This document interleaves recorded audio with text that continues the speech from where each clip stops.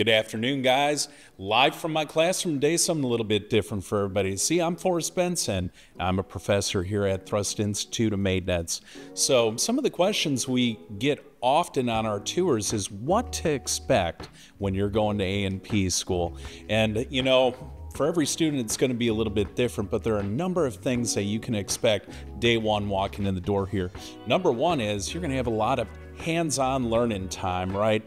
I'm an instructor that believes that not only do you need to know the fundamental theories of how to fix an airplane, what the rules and the regulations are, but also going into the field, you should be familiar and comfortable with how to use tools, how to diagnose problems. As our power plant instructor, we spend a lot of time one-on-one with engines, with aircraft. We have them on run stands. We have actual live aircraft that fly that our students get the chance to experience one-on-one. We actually have multiple engines that our students get to tear down throughout the course of the program for power plant. We'll start by tearing down some of the basic recip engines. We have a 4-cylinder, we have a 6-cylinder, and we also have 2 6-cylinders on run stands that the students will get hands-on work tearing apart and putting them back together.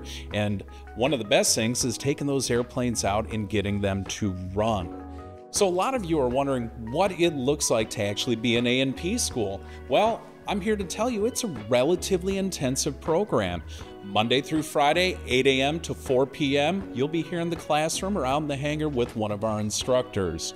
Now, that's not where the learning ends, however. We do all the hands-on projects, we do lectures, we do PowerPoints, video presentations of all of our students during the class hour days. But during the evenings, our students do have a little bit of homework. You know, it's no different than going to high school, going to a traditional four-year college, and that you'll have some reading assignments. You'll also get handouts to be able to fill out at your own pace. And we do have expectations for our students, like any other teacher. When we give an assignment, we expect it to be done in a timely manner.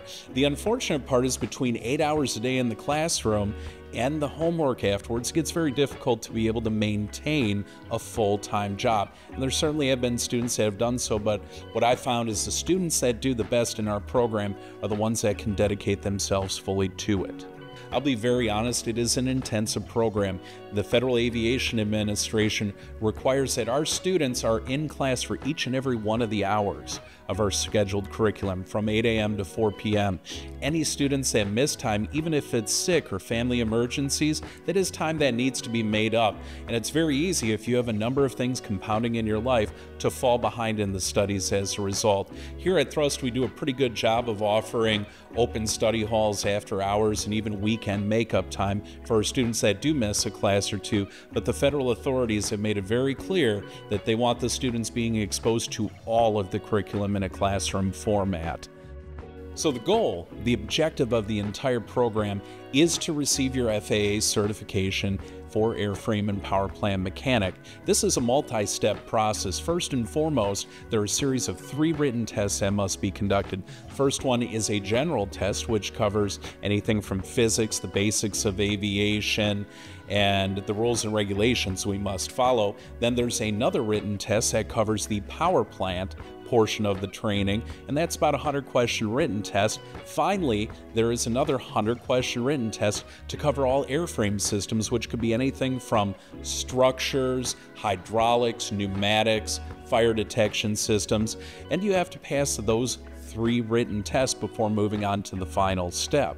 The final step is to meet with the designated mechanic examiner, a DME, and sit down for what amounts to a 1-day interview with them. You'll start with an oral portion of this exam, which may last anywhere between 1 hour to 2 hours, going over every topic that covers both airframe, general, and power plant, plus he may interject a couple other situational-based questions. At the conclusion of the oral portion of the exam, you'll move on to what are known as your practicals, or projects that the DME will assign for you to complete. Things like installing and timing a magneto, installing rivets, looking for defects in various aircraft structures. On completion of the program and all of your testing, provided you pass with that DME, you then are a licensed airframe and power plant mechanic. This opens you up to be able to take a job with the airlines, with private shop, or potentially working in some more exotic industries such as the Goodyear blimp. I once knew a guy that got to work on the Goodyear blimp crew and travel around with them for 10 years.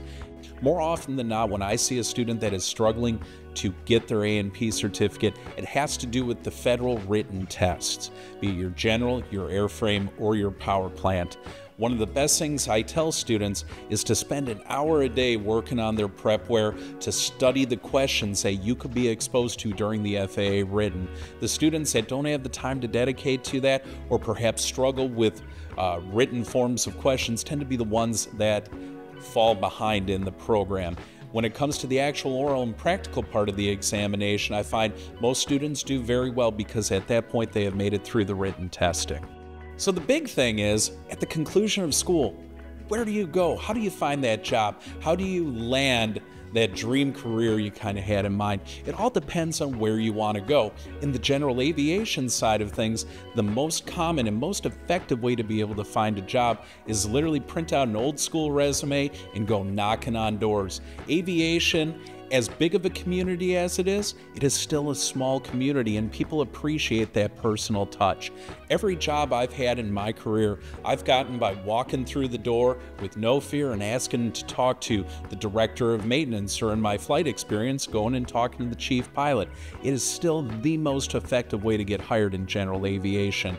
At the airlines, they are hungry for staff right now, especially mechanics, good ones. So what I suggest to people is to go to a job fair. Recently, I took 10 of our students from the school up to Oshkosh, Wisconsin for the EAA AirVenture fly-in, and they had an entire recruiting booth full of recruiters from all of the major airlines looking to hire mechanics.